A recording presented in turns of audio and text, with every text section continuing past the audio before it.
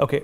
Mr. Manish Chand, the G20, opportunity that India has taken so much pride in, do you think China is gotten a hold, of some aspects where it can dilute the purpose with which this G20 congregation and summit is being processed and, talked about throughout the world? Because it is an embarrassing situation for China, what's going on at home in terms of its economy and in terms of the topics that it has failed to represent.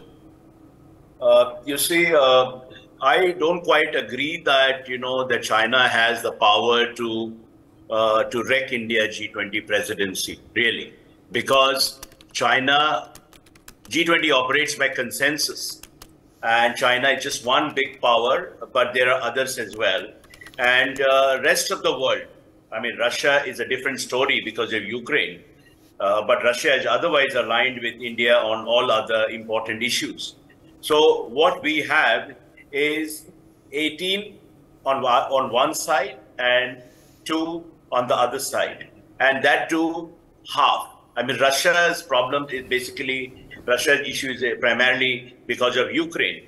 So let me just say this, that India G20 presidency has acquired such a global traction. It is largely seen as a transformational moment in the evolution of the grouping.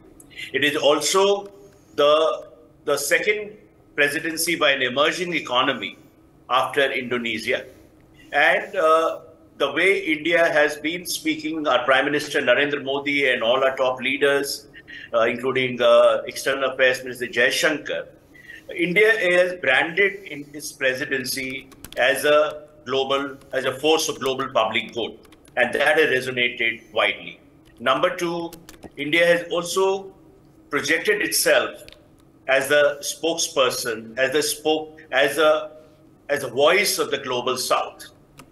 And right now, you see, I was at the BRICS summit in Johannesburg a few days ago, last week, a week ago, and there is such a powerful. There was also an Africa outreach. India is pushing for the induction of the African Union as a permanent member in the G20. India is pushing for pioneering initiatives in terms of digital public infrastructure and, on the concept of lifestyle for sustainable environment. So, what is happening is because of geopolitical games by a small clique, the larger transformative agenda of India G20 presidency is somehow or other, there's an attempt to diminish it.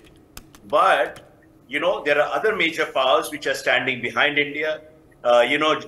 Before the G20 summit starts, President Biden will be in India, and President Biden will be holding talks with Prime Minister Modi.